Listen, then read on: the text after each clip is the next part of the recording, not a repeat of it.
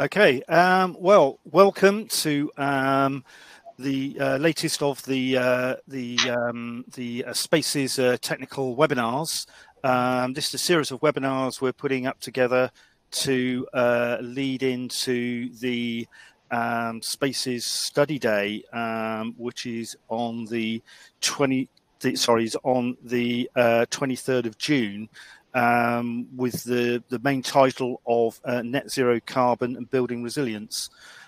So we're starting to do a series of webinars beforehand to run through sort of give information and relevant information feeding up to that main event. If you would like to come along to the study day, there will be sort of information coming out very soon, and hopefully tickets will be available from the end of next week. Right, we're just seeing how the numbers are going at the moment. I think there's still a few to come in at the moment. Is that right, Fiona? I haven't got a list of numbers on mine. we got 43 people in, so I think we can now start. Right, okay then. So as I said, this is one of the latest technical webinars from SPACES. Today we have some colleagues from SAV Limited. We have Beata Blachut, Head of Strategic Business Development Technical Side, and Jonathon Hunter-Hill, the the Sector Manager for Education. Today's webinar is the implication of net zero for school design. So the CPD will be going through the steps required to drive schools towards net zero, which I think everybody's quite interested in at the moment. I won't go into too much detail because that's what the presentation's here to do. Just as a reminder, this is the webinar will be recorded, and from that point of view, the members will be able to see this later on as well if they want to, or other members will be able to review it later on. With regard to questions, what we'll do on that, if you would like to put your questions into the chat bar as we go through, and then the two presenters will come through and look at the questions and see if they can answer it. There'll be an email coming out if you'd like to request a CPD certificate. I think let's make a start on that one then. So firstly, I'll hand over to Jonathon to start the webinar. Cool, thanks, Steve. Right, I will share my screen. Beata and I are sitting next to each other, so I'm just checking that everyone can see it. So yeah, thank you for joining us today. I'm just going to give a brief introduction to SAV for those of you who don't know us. So SAV Systems is basically a low carbon technology company. We have our roots in Denmark, so most of the products we supply to the UK are Danish, if not all of them. And we've tried to bring together complementary technology. So most of our business is in the residential market, where we sell the Danfoss heat interface units. But then we have a lot of other sort of plant room centric technologies. So we've been selling the low tracker CHP for a number of years. We recently partnered with Mitsubishi on heat pumps. We have the electric boilers from Varma Baronen, which is a Swedish supplier.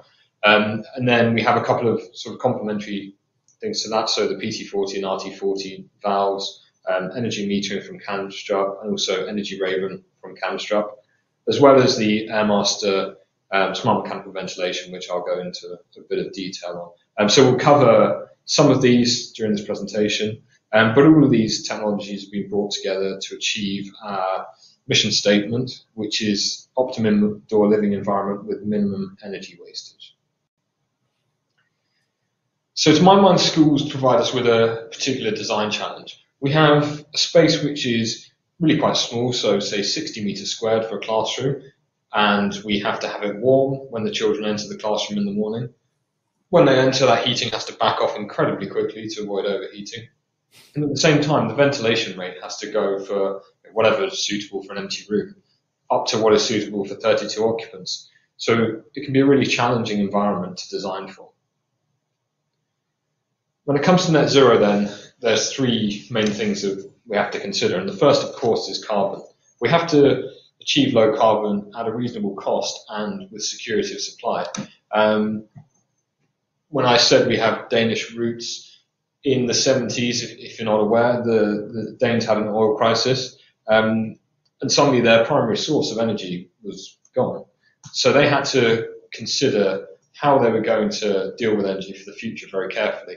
And what that led them to was energy independence. They don't want to rely on anyone, for example, Russia, to provide their gas. But they also have a very strong focus on doing it in a costly manner. So actually, they're not driven by carbon in Denmark. They may be leading in carbon, but what they want is cheap energy. And yeah, cheapest energy is green energy. And we'll sort of touch on that again in the course of this presentation. So one of the major elements that have been identified to move the country towards net zero is the integration of heat networks. So currently we have about 3% of the UK's heat demand being served by heat networks, but by 2050, when we should reach net zero, the government is saying we should be around about 18%. So there'll be a big shift in how we are generating and delivering our heat in buildings. When you have a heat network, one of the requirements for economic feasibility is anchor loads. So anchor loads are typically large public buildings which have a relatively high and relatively consistent heat demand. And when looking at the feasibility, these are essential for that heat network to operate. And a school is a perfect example of an anchor load. So yeah, you should see several, I imagine, of these in the heat network. And in this presentation, we will reference some various guides, but two of them are specifically for heat networks: the Heat Networks Code of Practice for the UK, or CP1, and the CIBSE Design Guide on heat networks. You might be sitting there thinking, well, great, heat networks are fantastic, but we're not doing heat networks. And that, yeah, may well be the case. But if you have a heat network, one of the key things is that you are delivered your heat at a certain temperature, and you have to deliver it back having achieved a certain delta T. And if you don't, in Denmark at least, you're penalised. So having good heat transfer, therefore an energy efficient building, is essential. What that means for us is if you design a building that's suitable for a heat network, whether or not you connect to it, you have an energy efficient building at the end of it. So yeah, your plant room might just change at some point. So it's a no regret activity as far as we're concerned. Now, what are our targets? So we're referring here again to Denmark. You'll see this is a very common thread throughout our presentation, but in Danish schools, they're now aiming for an energy intensity value of 41 kilowatt hours per meter squared. As a country, they've told everyone, you should be reducing your energy consumption by a further 40%. So arguably that puts them at 25 kilowatt hours per meter squared. In reality, I expect 41 is getting pretty close to the realistic limit.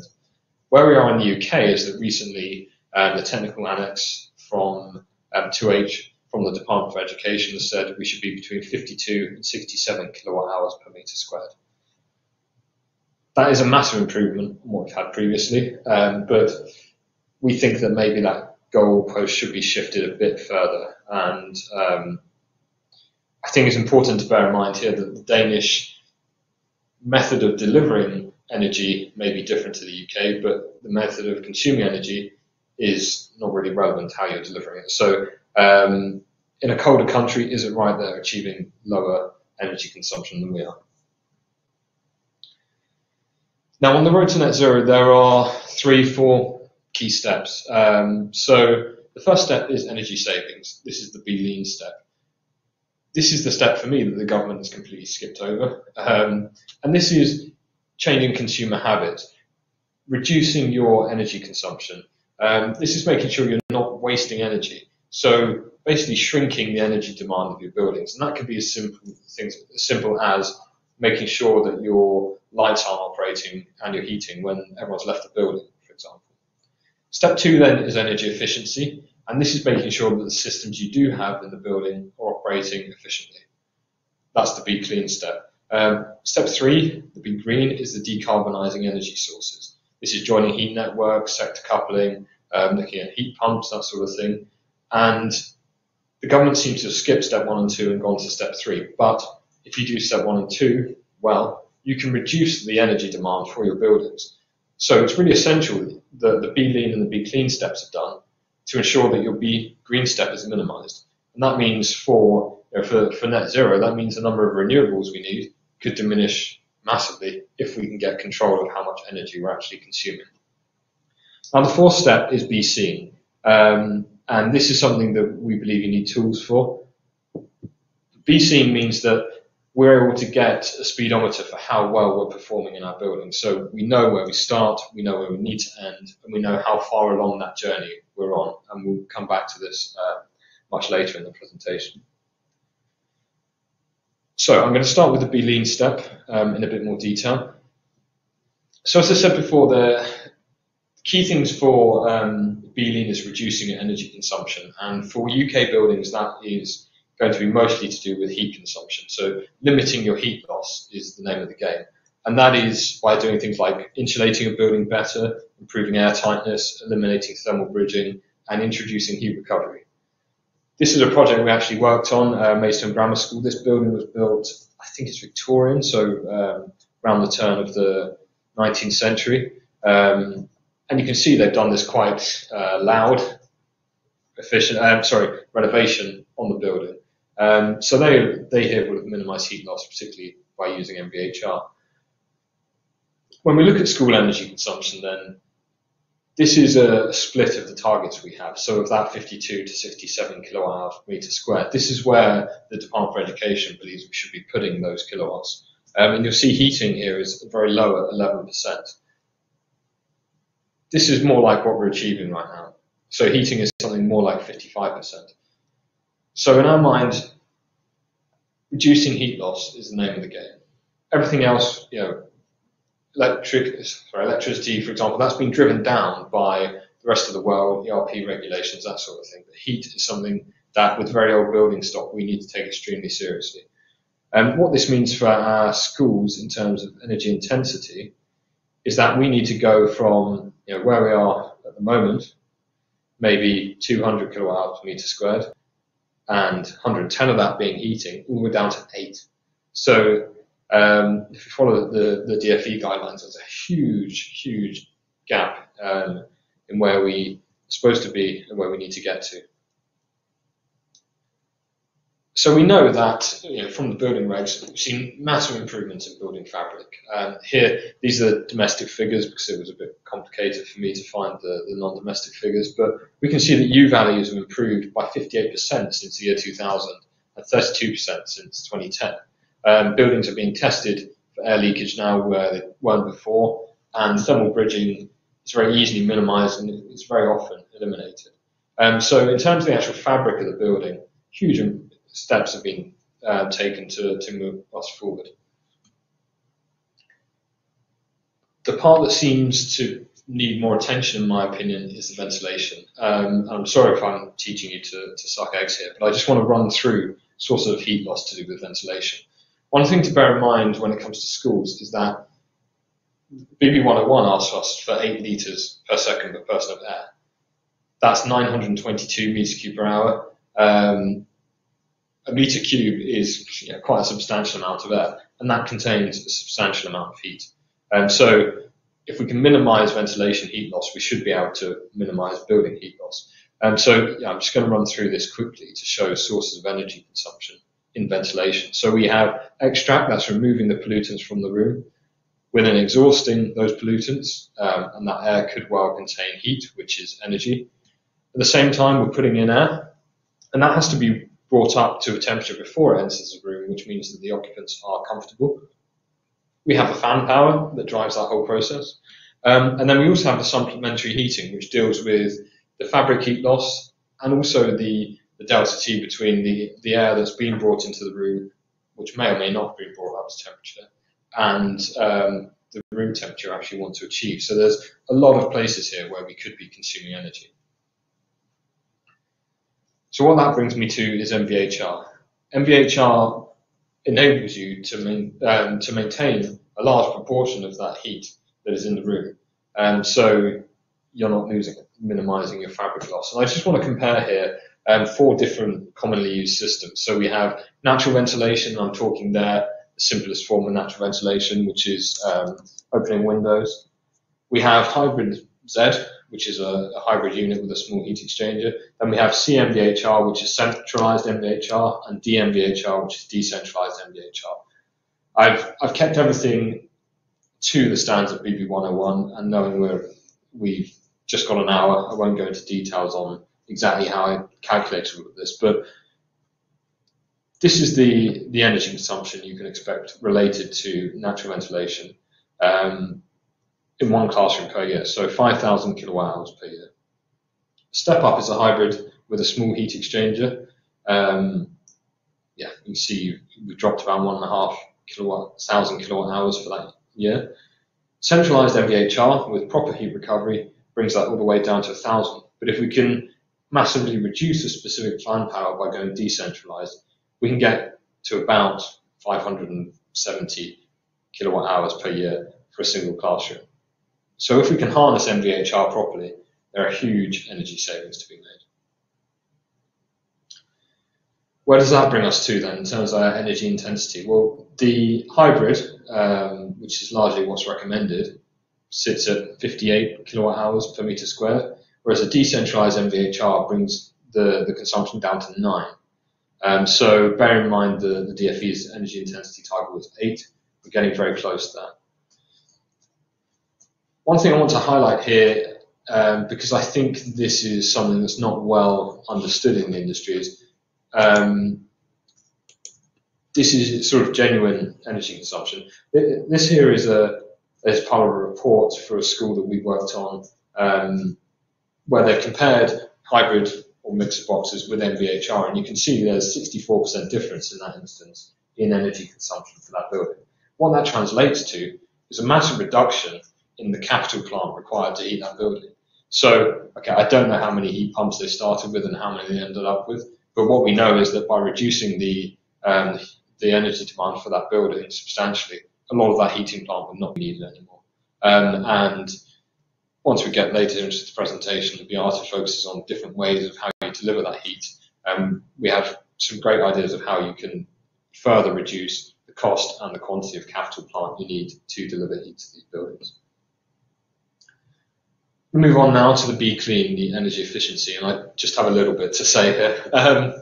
So I pulled here some of the key features of successful heat networks. This is from the CIBSE Heat Networks Design Guide, and there are more of these in there, but a lot of them apply much more to residential properties. These apply pretty much universally. So these are, so some of the key features for successful low carbon energy efficient heat networks. So the first is variable speed pumps and fans. The second is flow temperature as low as possible, maximum delta T, and the recommended 60-30. Third is prioritizing low carbon heat sources, and the fourth is using thermal storage to store heat and to manage short-term peak demands. I'm just going to briefly tackle this first one before I hand over to Beata, and this is the variable speed pumps and fans.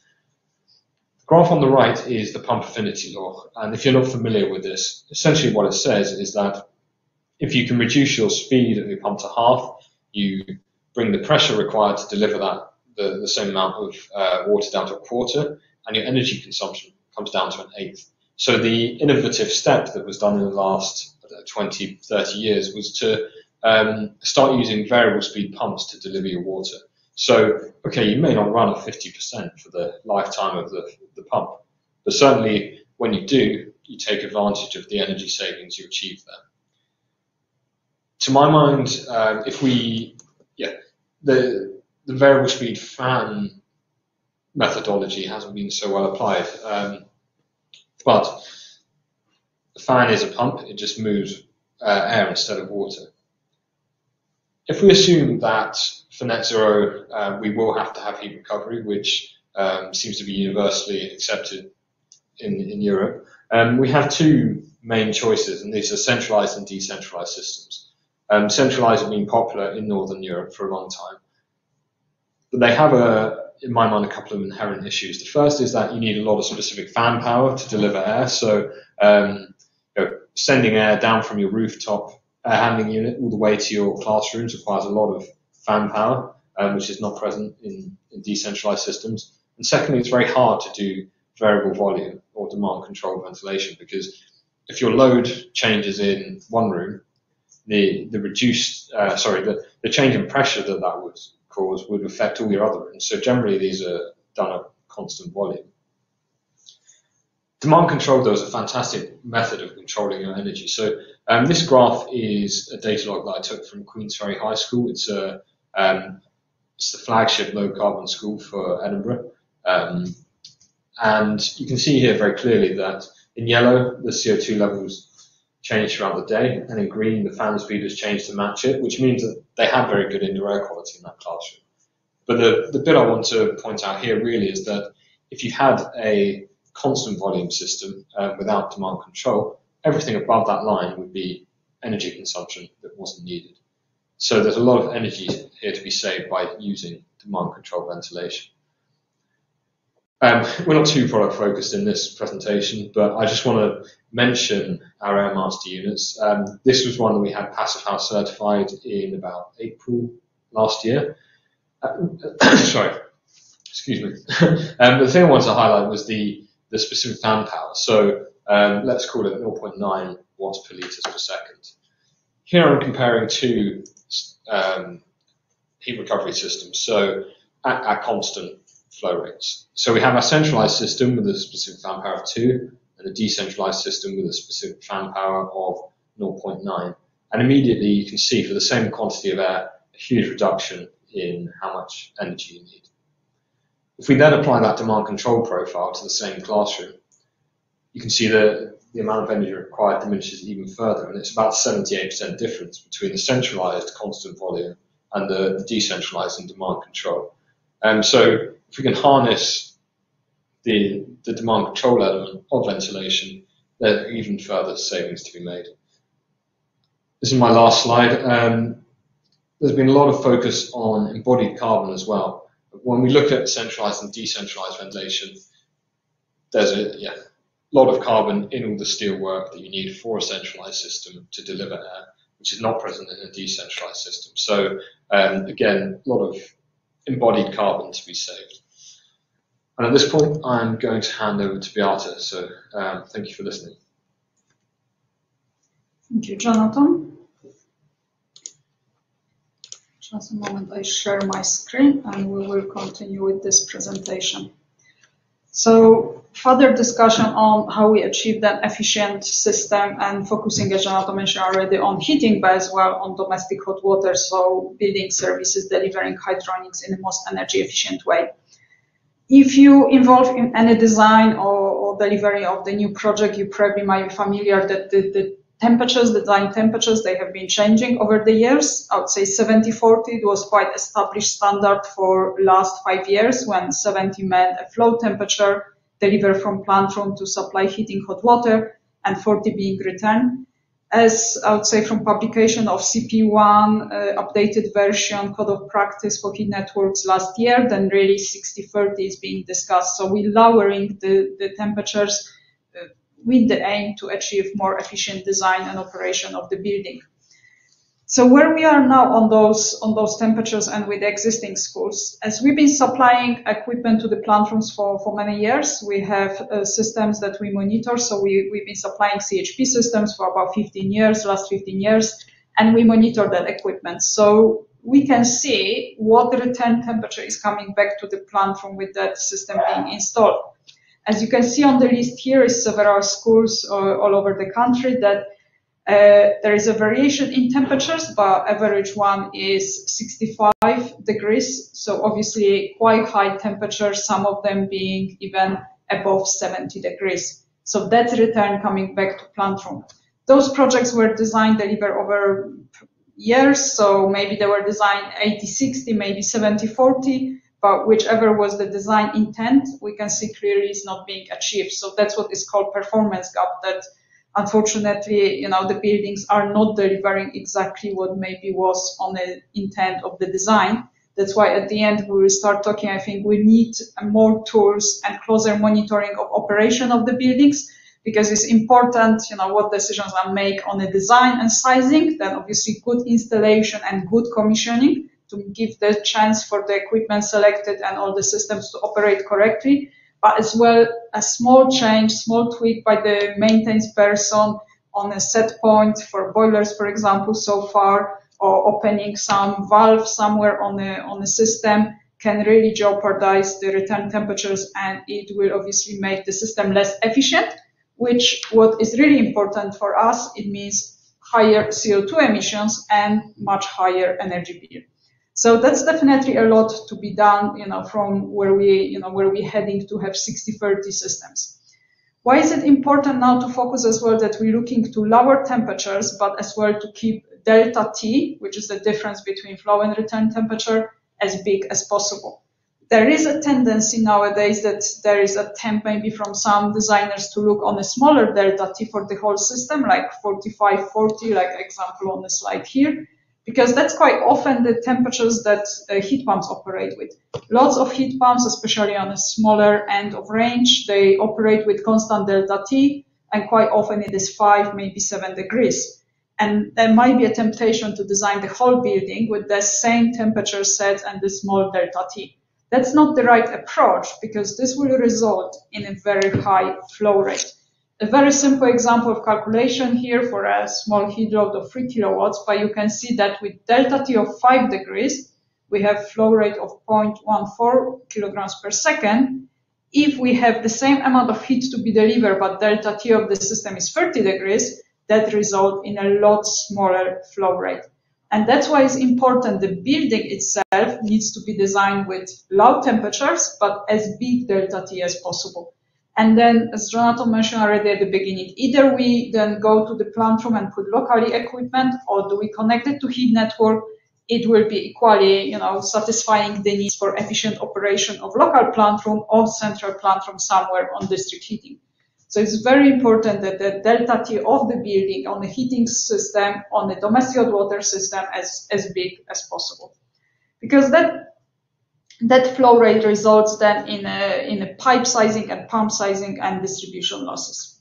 When it comes to choice of temperatures, I mentioned that we now look at the flow temperature to be 60 degrees, and I would say not that long ago, about 10 years ago, I would say 80 was a standard. So we're lowering it, but why we ended now with 60 as a starting point, I would say. There might be projects that can be lowered to 55. Maybe some of them will need 65 for specific reasons. I would say as a rule of thumb, starting point 60 as a supply temperature. Because there's two things. We're lowering the temperature because we want to reduce the distribution losses from pipe work, as you can see the first point. And as well, we want to be able to integrate different heat sources, like, for example, heat pumps. For heat pumps, it is very important that the whole systems are in the lower temperature operation range. Apart from typical sources, like we used to have gas boiler and CHP, then now we're discussing a lot heat pumps. As well, there are other heat sources which will be serving heat networks. It could be a waste heat from industry, could be waste heat from a tube, for example, from underground. It could be a waste heat from cooling server rooms. So a lot of various waste heat sources which we are planning to use in the future, and definitely they will be at the lower temperature range. That's the reason why we're lowering it from traditional 80 or 70 degrees design. However, on the other hand, we need to keep in mind that we need to satisfy the requirements for the users of the building. And as on the heating side, delivering of heating demands, we have quite a wide range or scope of temperatures we can operate with and select different systems. When it comes to domestic hot water, it's very important, safety requirements there, and usually delivery of 60 degrees is what's limiting us, and we cannot really go lower with those temperatures. It doesn't mean that we have 60 that is, is delivered to the tap, so people need to use. It means I will touch a bit more on the detail of how we deliver hot water. Obviously, that needs the system which is delivering, and look as where do we store domestic hot water or not. Steve's asked a question here. Well, made a point. I think, question. With the new building regs, systems to be designed with a max flow of 55 degrees C, do we stick with the 30 degree delta T? Say maximum 55 degree. Yes. Yeah, so that's, yes, I would say if possible. So if you look at radiators, that is possible to look into it. It might be that on the heating system, maybe it will be 25, not 30. So basically, I would say the rule is to have delta T. It was example here, 30 degrees, but delta T should be as big as possible. Then is the question of exactly selecting, which I touch later, what kind of system we delivering, heating or hot water. That 55 is specific for heating and specifically for radiators. So having 55. So what it means that it could be possible and sometimes have 55 delivered from plant room and then directly to radiators. And then if you have instantaneous hot water generation, potentially you can lower that flow temperature as well. So 30 is not like a very strict number, but it should be as big as possible, definitely close to 30, so 25, 30, not 5 or 10 degrees. Yeah, hopefully that. Yes, you gave me the thumbs up.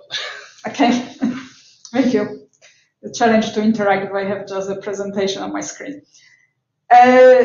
Moving on, another important point, which is consequence of having system with small or big delta T. So if we have a thermal storage included in the plant room, and I would say going forward, it will be even more important than it was so far. That capacity of that storage depends on the delta T across the system. Basically, it's the difference what is the cold water at the bottom of storage and hot at the top of the storage. And you can see here, if I have 1,000 liters of vessel included in a plant room, but delta T is only 5 degrees, it's only 6 kilowatts of heat I can store there, or kilowatt hours. If I have delta T of 30 degrees, you can see it's about 6 times more a heat capacity. So obviously we can port more vessels there, but that's always a cost and space requirement. But the ones that we put, we can maximize their capacity by having a bigger delta T across them. Why I'm saying that going forward, I believe that will be even more important role is what we're showing here on the right-hand side of the slide. Is basically that what you see here is the half-hourly pricing for electricity.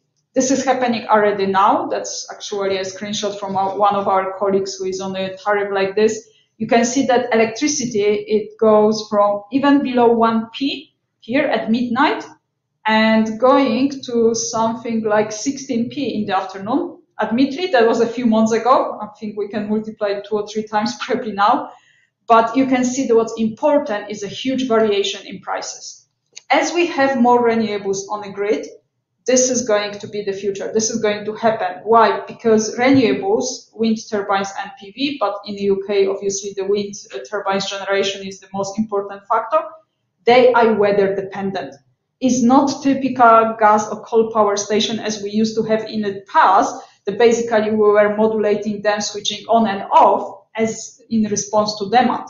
Now, wind turbines will generate a lot because there is a windy weather.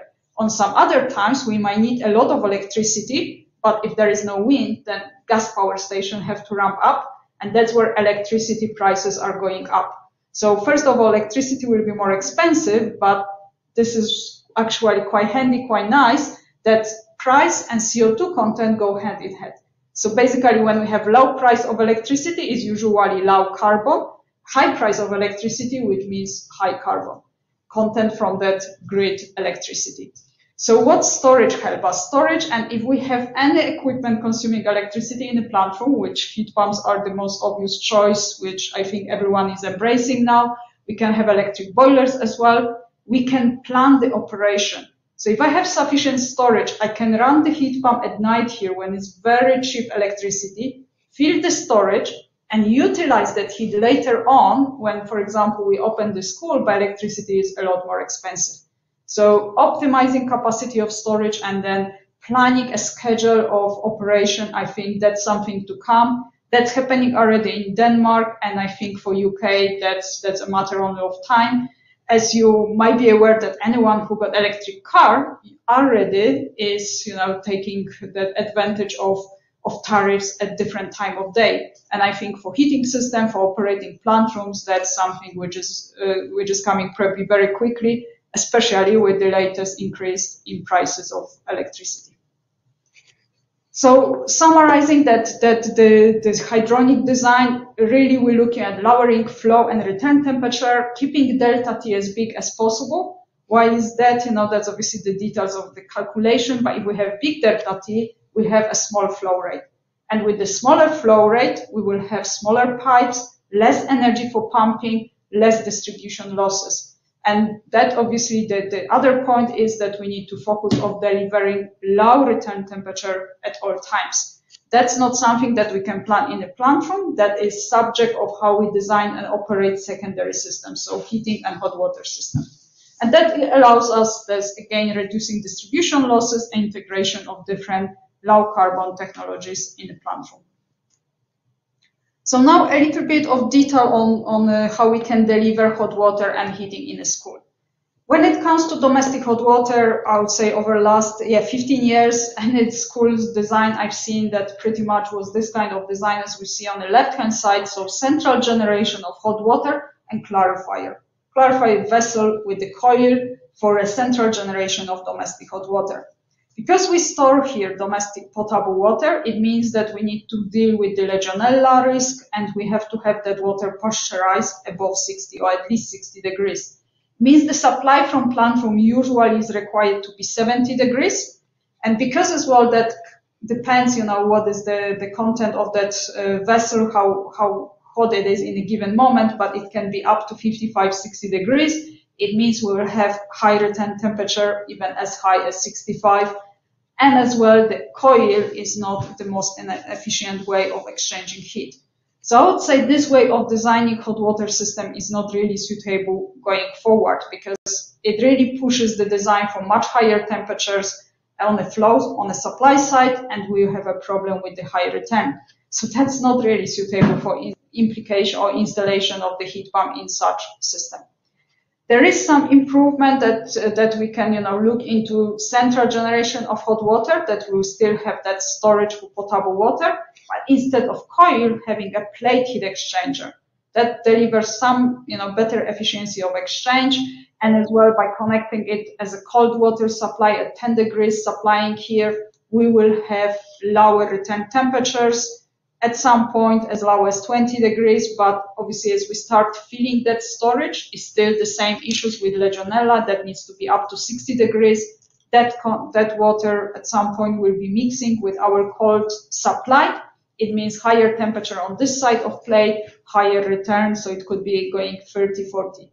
So definitely improvement from clarifier, but still we cannot have that low return at all times. For that reason, what we are, looking, thinking about it and looking what could be another way to deliver hot water in a school is inspiration from residential sector. So what you see here is a very small heat interface unit, just with one plate for hot water. So basically it's a system for instantaneous hot water generation. There is no storage, but as well what's important, this needs to be close to the point of use. This is not in the plant room, this is close at the point of use. So basically what we're saying that instead of having system traditionally as it was so far, that we have a hot water from clarifier coming to all the taps and kitchen sinks and so on, showers, and then return going back to plant room. Instead of this will be flow and return, and then locally HIUs. So for example, it could be HIUs on each floor serving a cluster of the boys and girls toilets, yeah?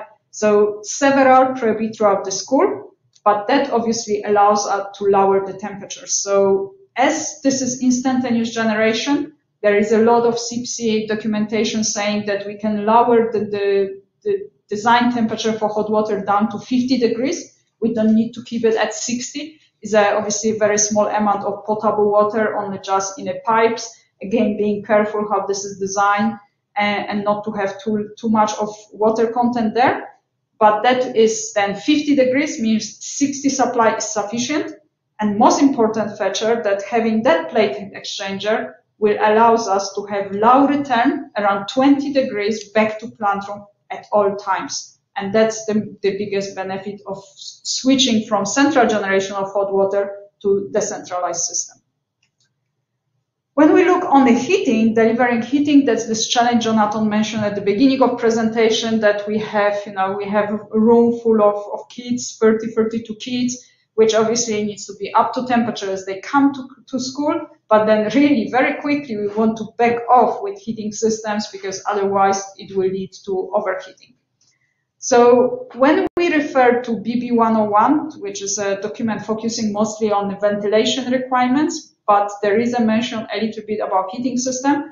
We can find that paragraph there, as you can see, that they basically saying that underfloor heating should not be used where the heating profile is changing quickly. And that is a case when we have a school environment. So that's not really recommended, and that's because of the slow response time. Because even if we close the valves very quickly, which are controlling the flow to underfloor, we still is a very long time before all the heat is being dissipated.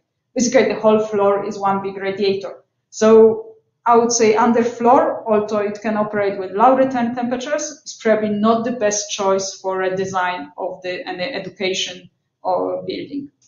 So we, rather than looking into having radiators to deliver the heating loads, and then it's important to look on the details of what kind of valves are controlling those radiators.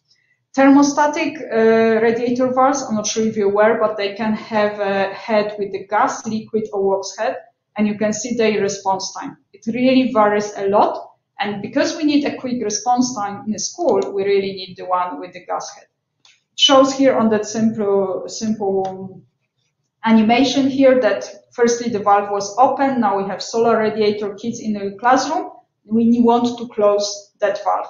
And you can see the first one, RA2000, that's the gas head. You can see that it's closing a lot quicker than basically it takes twice as long the liquid head and a lot longer wax head. So paying attention to a detail what kind of radiator valves are installed there for that quick response which we need in a school. Another very important point is then how radiators are being balanced in schools. That's a subject which we've seen over years that is really overlooked, is missed. We can see it even in the residential sector when we're talking about apartment, which got 2 or 3 bedrooms. So basically, I don't know, maybe 5, 6 radiators per one apartment, so small system. And that's usually not being balanced, properly set up on commissioning. And when we come to schools, obviously challenge is much bigger because you have several classrooms, several floors. So the whole system really needs a good balancing so we can control flow to each radiator very well. How we can balance radiators? Very important thing is what kind of valves are being installed. So TRVs, I would say, the thermostatic radiator valves, that's a standard that's installed on every radiator. But instead of having that traditional simple TRV, you can install what's called pressure-independent TRV. So got all these functions, as you know from TRV, there will be a head here at the top, but you can see at the bottom here is something called DPCV.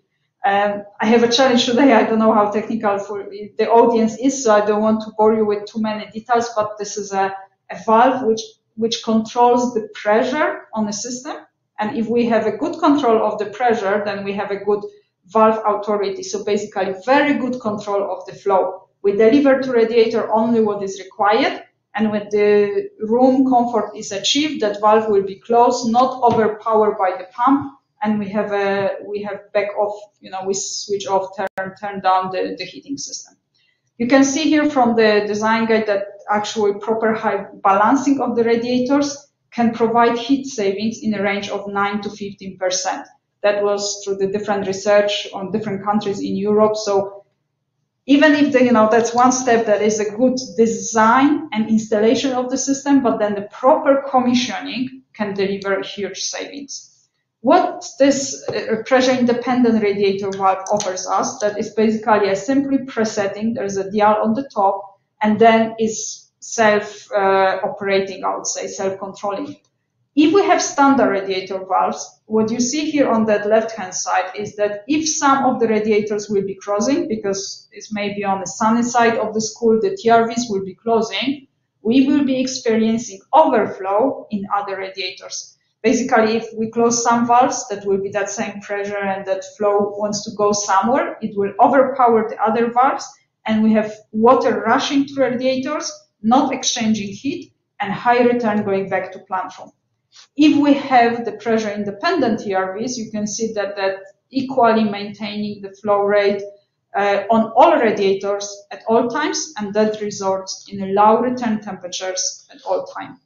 The presetting, you can see here, is a very simple commissioning step, is the schedule of radiators, knowing what is required flow rate, and each setting corresponds to the given flow rate, as you see on the dial here in the liters per hour.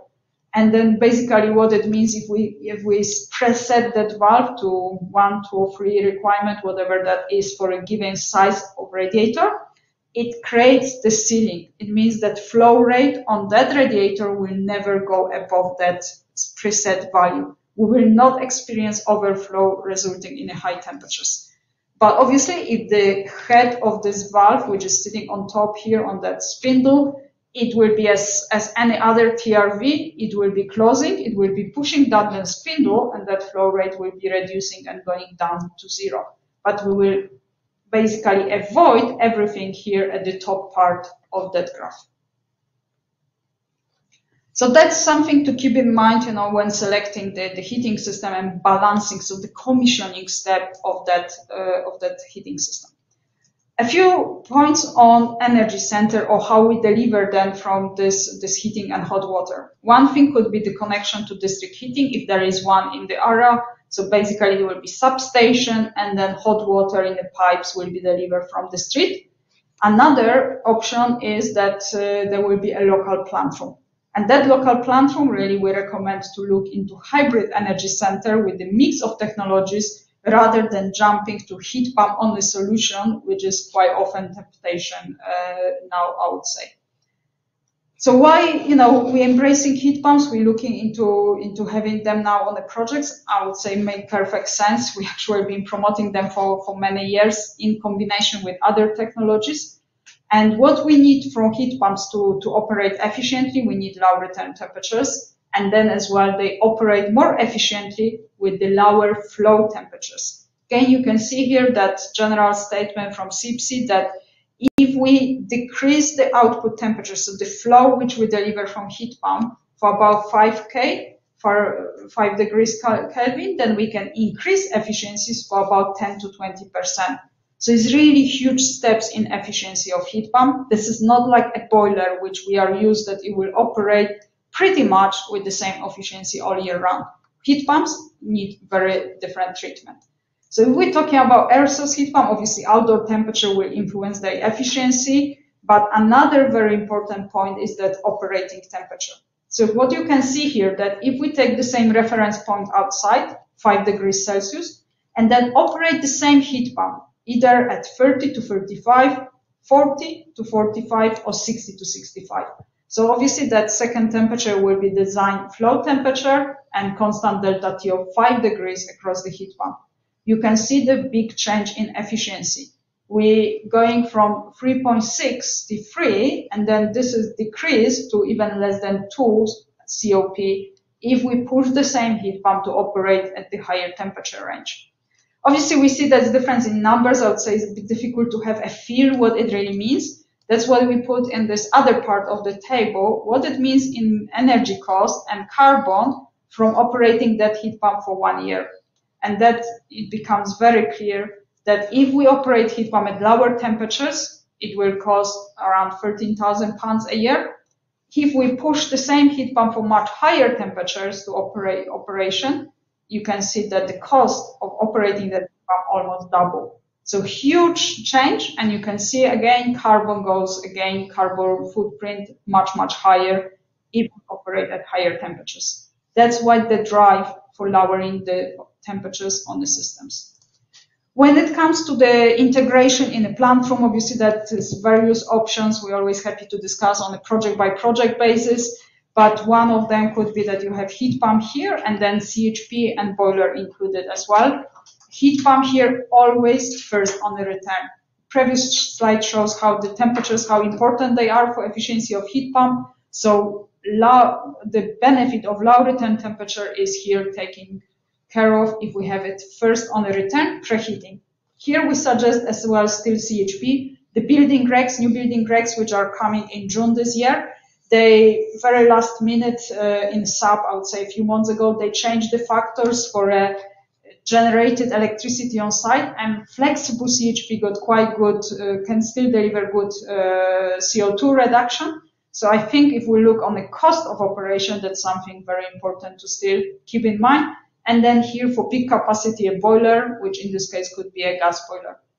If there is no gas supply on site, then I strongly recommend having a heat pump and electric boiler for peak capacity. That's from the point of view on the space required and capex from the project is really lots of benefits compared with heat pump only solution. As you see here, a few points on that slide, that on example project, we needed either 6 air source heat pumps or a combination of heat pump, CHP, and then boiler. And you see capex, a huge difference between those two solutions. OPEX, again, a very big difference, although there was with prices a few months ago, but you see that with generation of electricity on site, we can have a much lower cost of heating that building, and heat pump efficiency. Again, with heat pump only solution, it means we will have a higher operating range temperatures for heat pumps, lower efficiency for heat pumps than on a hybrid system. One other slide showing that benefit of the hybrid system. You see here all the what's called load duration curve. So you have all the hours in a year and how much of the demand is there for heating and hot water in a given number of hours. And obviously everything in a plant room needs to be sized for that peak capacity that needs to be there for that coldest day. But we have to keep in mind that that rarely occurs. That probably is only a couple of days every 5 or maybe even every 10 years. So that capacity needs to be there, but it's hardly for operation. So you can see that relatively small CHP and heat pumps, so about 40 kilowatts each, both green colors, but operating for long hours, they can deliver majority of demand. So in kilowatt hours, that could be easily 80, 85, even 90%. Then the boiler, much bigger capacity, 174 kilowatts, but sitting there and only helping for those events when we need bigger demand because it's that, beast from the east and we really need much more heating to be delivered. It can be topping up on the flow temperature as well. But obviously that's limited share, so it doesn't have that big impact on the total CO2 emission calculation for the whole year for the building. Those are those factors for the new building regs coming in June, which I mentioned already. So for the CHP itself, we have several factors now. And if we consider new CHP, you can see that if there is a flexible operation, so in response to signal market, so referring back to what I said before about the prices and storage and heat pump operating at the right time, you can see here as well. If it happens that on the grid, we don't have much of the wind power generation because just weather doesn't allow it, then it's better to switch on local CHP and still deliver not only lower carbon electricity, but definitely a lot lower cost electricity.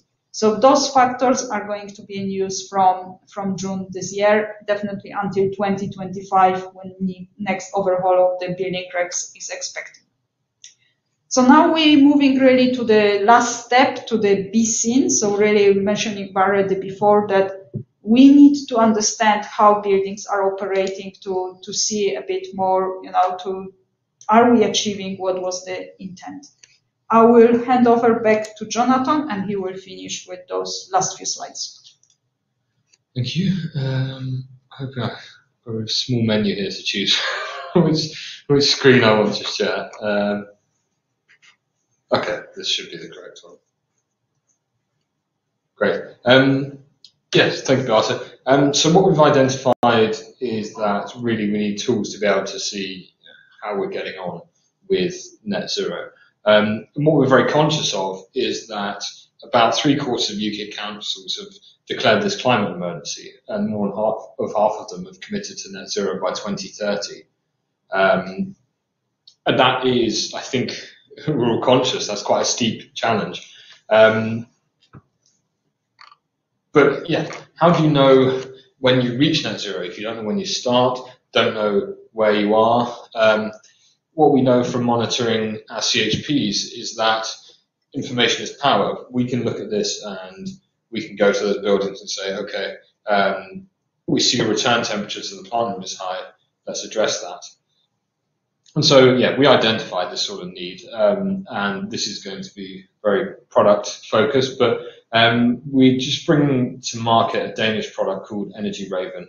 And I'll give you a bit of the story first, which is in Norse mythology, Odin had one eye, and I'm not entirely sure why, but he always had two ravens with him. One was called Munin, and one was called Hugin. and their purpose was to go out every morning and collect information for him on how his kingdom was actually doing. So Moonin brought back the memory, which is the data, and Hugin brought back the thought, the understanding. And so, yeah, so bring out this software platform, which is for monitoring data, Energy Raven. But we have this benefit that we understand how buildings operate. So I just want to show you a couple of bits of this tool, because I think, yeah, knowing where we are on our journey is going to be absolutely critical to success. So in this tool, we're able to see what our consumption is for a building for a year in terms of heat, electricity, gas, water, etc. And if we think about our steps to net zero, the first one being eliminating waste, looking at the sort of, oh, sorry, I can't see the, I can't get my mouse on, oh, there we go. If we're looking at eliminating waste, a graph like this shows us when we're using waste outside of, energy outside of operational hours. So we very quickly say, okay, we're turning the lights on and the heating on when no one's in the building. How do we change that? In addition, we're able to benchmark our buildings. So here we've got a list of Danish schools, and you can see very quickly, okay, this one is performing really very badly, 184 kilowatt hours per meter squared, and for me it's nice to see the Danes aren't doing everything perfectly. But we say, okay, we need to address this particular building, and then we can move on to the next low-hanging fruit, etc. I'm trying to change slides there. What we can also do is ESG reporting. So this may not be quite as important for councils to actually do the ESG reporting, but this gives us a measure, certainly for businesses, of how much CO2 we're emitting. And this is all automated. So it's a very quick way to understand our journey to net zero. And yeah, I'm not going to go into any more detail other than to mention this is a cheap thing to do, but the typical energy savings average across all the buildings, the 16,000 meter points that Energy Raven has, is 17.3%, and that's year on year. So it's more here to say if you can monitor your buildings, the chance of success of achieving net zero is going to be increasing by about 17% per year. And just to round up then, we think you need to have a tool to be able to view exactly what's going on in the schools. You need to be maximizing your delta T, and we're recommending around 60-30.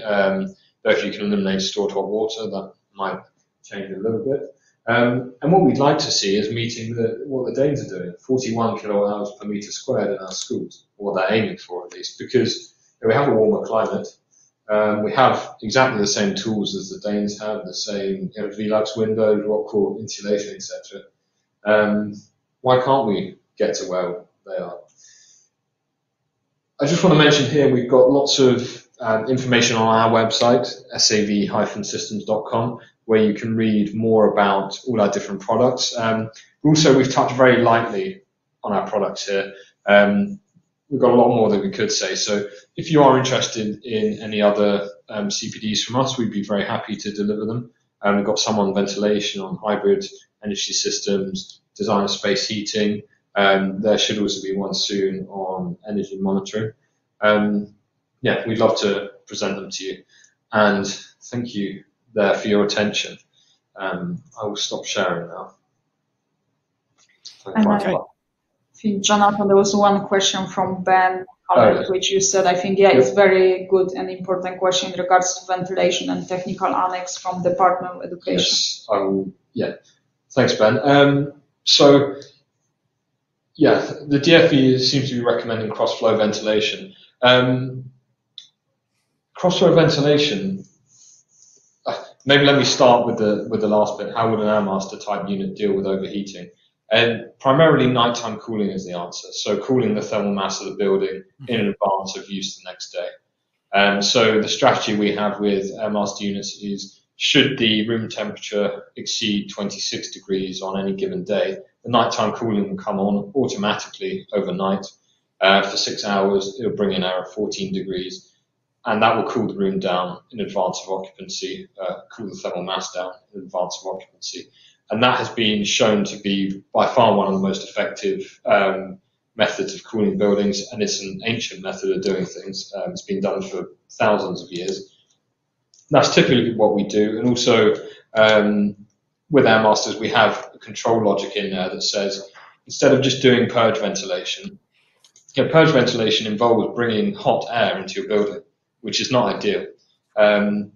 If doing purge, we do it, but if doing purge means that you're actually increasing the room temperature, just we limit our airflow back to the demand controlled ventilation rate. So if that's lower than 100%, then we're able to limit the amount of air going into that classroom instead of going for maximum flow rate at all times. What I would also like to address here is that this idea that we will be in a permanent summer for, by 2080, there will be summertime all year round. I mean, right now, about 78% of the school year is at external temperature below about 17 degrees. So the enormous, even by 2080, if we have a 2-degree increase, we're going to have an enormous span of the school year by design during the heating season. So I really struggle to understand why the focus is on summertime and not on wintertime. And what we know is that ventilation, extracting air extracts heat.